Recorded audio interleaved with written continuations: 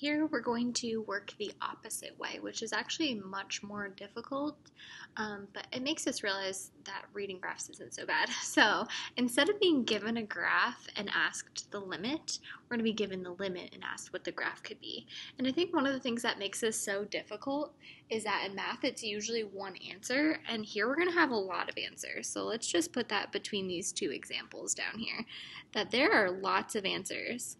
When you go back and study this, this is not the end-all and be-all. Whatever I draw here, I probably draw it different every time I draw these in a given class. So it's just because there's so many different answers that it feels really difficult because you don't really know if it's right. You have to go back and check that it just satisfies the following things.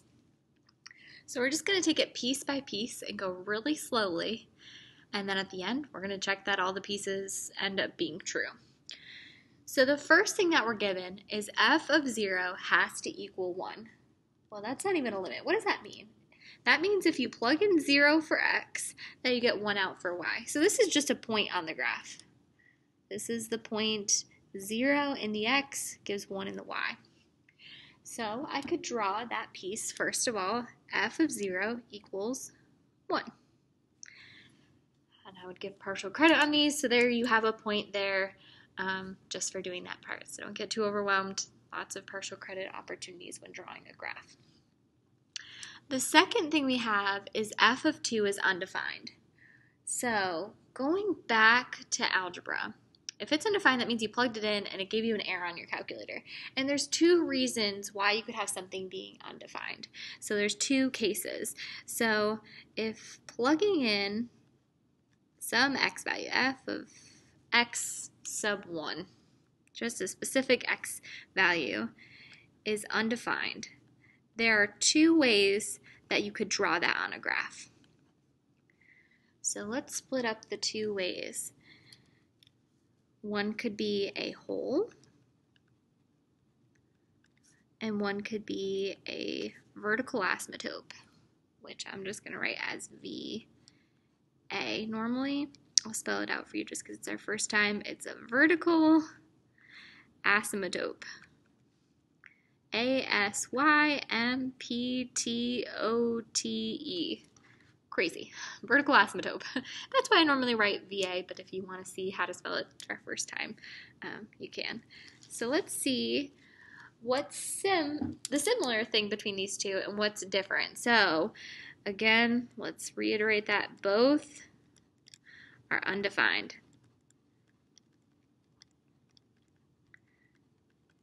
So that kind of crossed our line. Both we plug in are undefined, but they have a difference in what their limit looks like. So let's draw a hole in the graph. We saw some on the pictures before where they had just a hole in the graph. Okay, and what happens with that limit? Because that's going to help us decipher between the two. So if I take the left-hand limit and the right-hand limit as I approach a hole, does that limit exist? Yes, we get to the same spot, so the limit exists. So the limit exists at our hole, because from the left and the right you get to the same number, and is just going to be some finite number. From the left and the right, they both go to y equals 6 or something like that. So the limit exists and it's finite. It's just a regular number, -4, +6, something that we get to in the y value from both sides. Compared to a vertical asymptote, which can look a few different ways. A vertical asymptote, when we saw these in the graphs before, that's where our y value goes up or down without bound. So I can show you a graph with both of these on there. This is back to example 1. Here's a hole in the graph. The limit exists as we approached 1.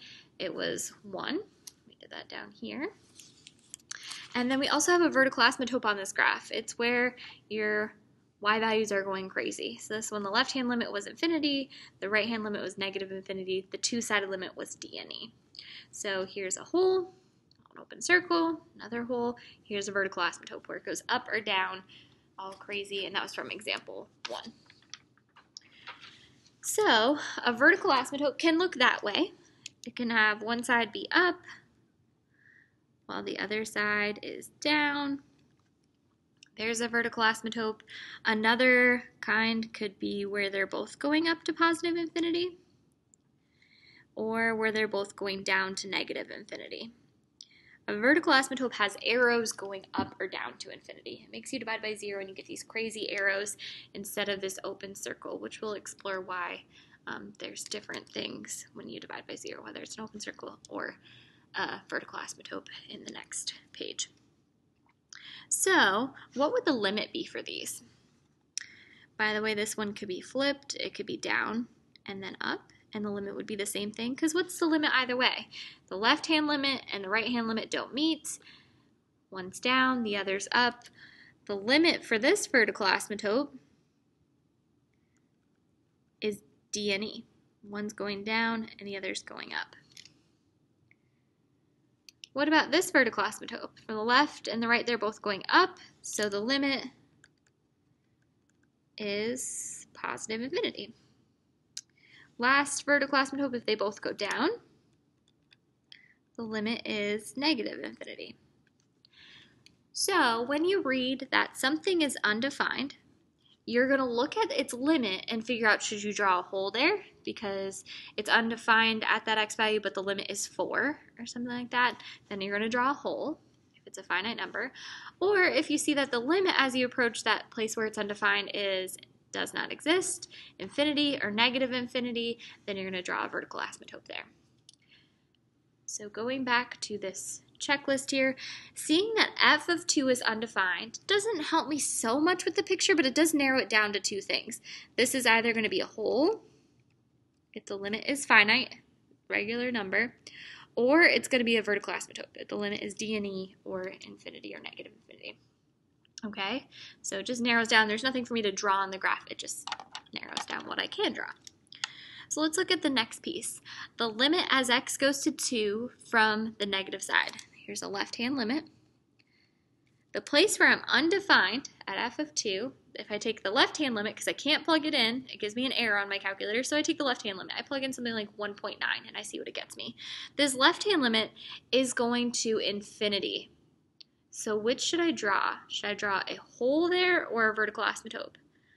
If it's undefined and the limit is infinity, it must be a vertical asymptote. It could either be this one, where it's going infinity from the left, but negative infinity to the right, or it could be this one, where both are going to infinity. But it's definitely a vertical asymptote. It's not going to be a hole because the limit is not finite where it was undefined. So my left-hand limit is going to infinity. I'm just going to draw a little arrow going up or down if it's positive infinity.